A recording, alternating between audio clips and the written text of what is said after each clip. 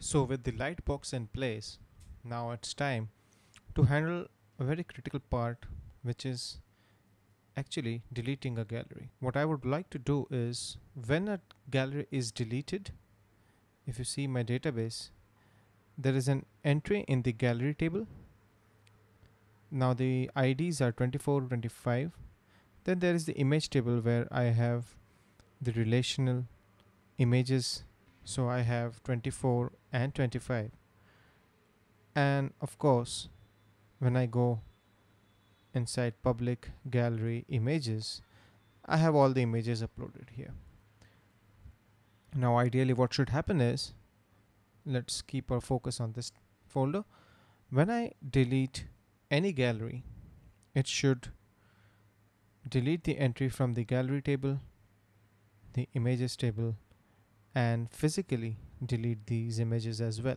So first thing will be to create a route through which we will be deleting the image, sorry, the gallery. So this will be a get URL. I'll say delete slash, so this is gallery, right? So it's gallery slash delete, and then I'll pass the ID, gallery controller, and inside that I'll say delete gallery. This is the name of the function, gallery controller, right? Inside this,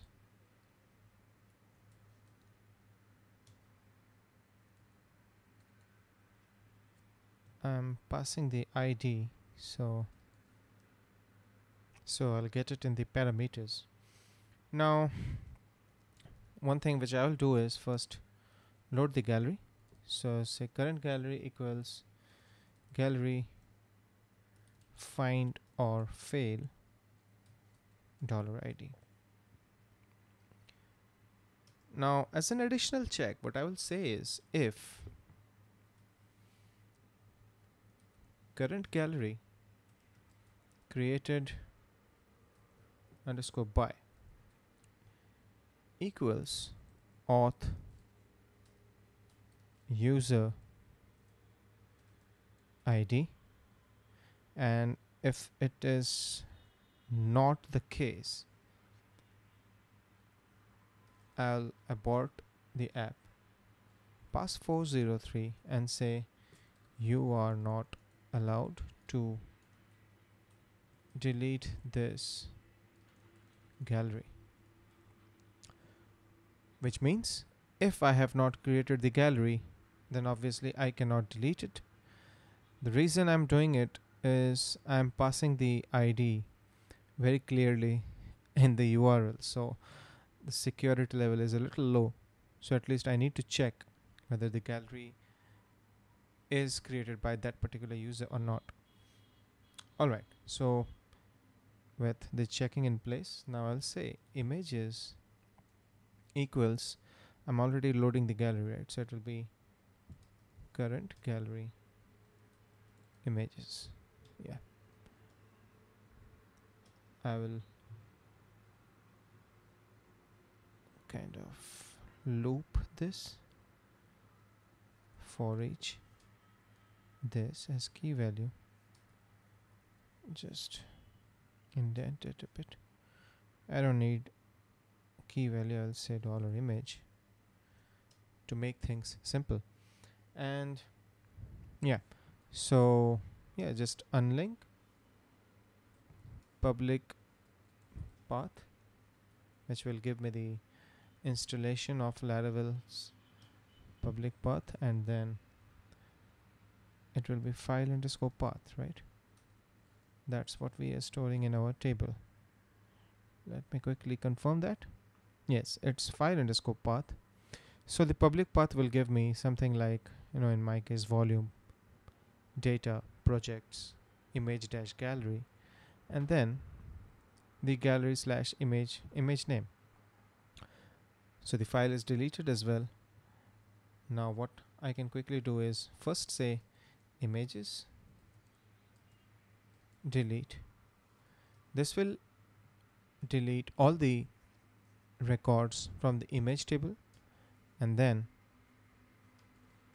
current gallery,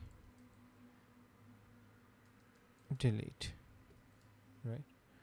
And then we take back the user where he came from. So summarizing, load the gallery, check ownership, get the images, delete the images, delete the DB records, and then finally I'm redirecting it back. I need to have a link on this page practically. So where is my view? This is the view. I'll say, why not duplicate it, delete. This will be again delete, and let me check. Yeah, let's keep one thing in between, which is the slash. Oh, it's a TD, is it? So I will add this,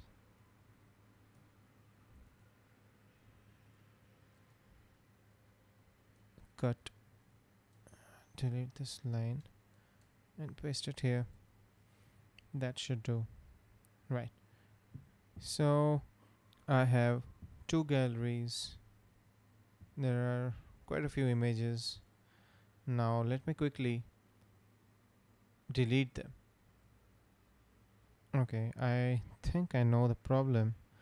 It's basically there's a double dollar sign, and also when I'm doing images, this is the correct syntax, and I think I don't need this images at all.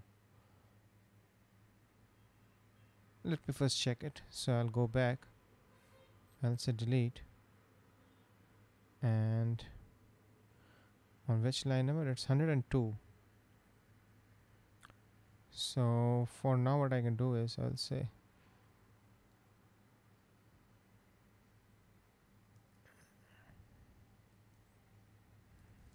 this, delete. Now it's time to create one more gallery. Gallery by Amitav. Upload 3 images. Go back. And now if let's keep it that way. First, let's remember the IDs. So I have 27, 26. Now I log out. Log in as John. So now let's quickly check the conditions which we are using while creating and deleting the galleries. So first thing is, I realized that there is a small problem. I was previously doing something like this, and we need to change that. It should be, if the current gallery created by is not equal to the current logged in user's ID, then we throw this error. And also, while we were creating the galleries, I had hard coded the user ID, which now it's time to change it, right? So the validations are running, and when I do the created by, it's by the current logged in user. So I already have a gallery by Amitav. Let's delete it. Okay, it got deleted. I'll say gallery by Amitav again. Okay, there are 0 images, but that's okay for now. Inside the database, I'll go to gallery, and I can confirm that it's created by 1. I log out, and then I log in through the second user, and I say gallery by Chato. Now if I check the database, it's by user 2, and so obviously this will give me the error, you are not allowed to delete this gallery. But if I want to delete this, it does delete it. Obviously, I can change the query as well so that I can see only my galleries, which will mean if I come down to this, I'll say where created by is auth user id get, right? Okay, so this user doesn't have anything, and obviously I log in through this. This user has 3 images. I can delete it, right? So yeah, the delete is working. Now let us validate whether the images are getting deleted or not. So gallery by Amitav once more. I'll just save it. Then go here, upload images.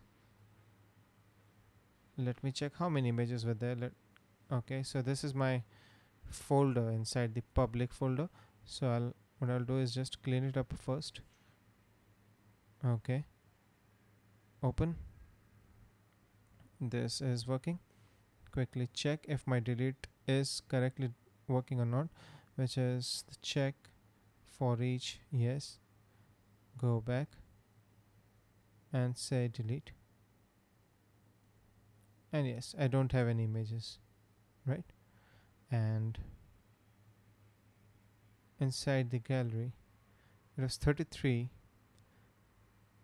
and if I create one more, it is 35. So 34 was created and got deleted. And if I add images again, inside the image table as well, I'll find the last image is 35, but the 34 is missing, which means that record was also deleted. So that's about it. That's about implementing Lightbox as well as writing the script to delete the gallery, the related images, and the actual file from the server as well.